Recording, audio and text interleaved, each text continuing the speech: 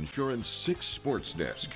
DeWitt and Mason has turned into quite the rivalry over the years. No matter the sport, it seems like the two schools are always meeting with a lot on the line. It was the case tonight as the Panthers and Bulldogs met in high school boys soccer for the CAAC Gold Cup. DeWitt has only lost one game all year long, and it was against Mason just a few weeks ago, 3-0. Tonight we had a defensive battle. First half, Brock Straub plays the ball into the box, but DeWitt's keeper Jackson Janderski snatches it and prevents a scoring chance. Second half, DeWitt's Elijah View slithers around a few defenders, gets a great look, but Mason's Mikey Krishak is there for the save. We headed to penalties in a 0-0 draw, and after DeWitt hit the crossbar, Mason's Colin Winters steps up and converts to give the Bulldogs the edge. Then Krishak is going to make a huge save, and he is pumped up as Mason wins the PK shootout 3-2 to win the Gold Cup for the second time in program history,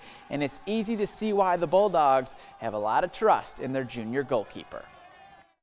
So for me, I trust him a lot, and we call him Big Game Mike because he always kind of comes out when the lights are on and he's ready to roll. Final minutes of regulation, I was just trying to make sure that we were staying engaged and on top of things, because I was telling myself in there, you know, even one slip up and that's the game. So even to the very end, I was staying engaged, and then when that whistle blew and I heard it was PKs, I got pretty excited. I get to spend 12 months out of the year with these guys, so I do all the off season. So proud of all the work that they have put in and committed to being in this situation and then stepping up when they needed to.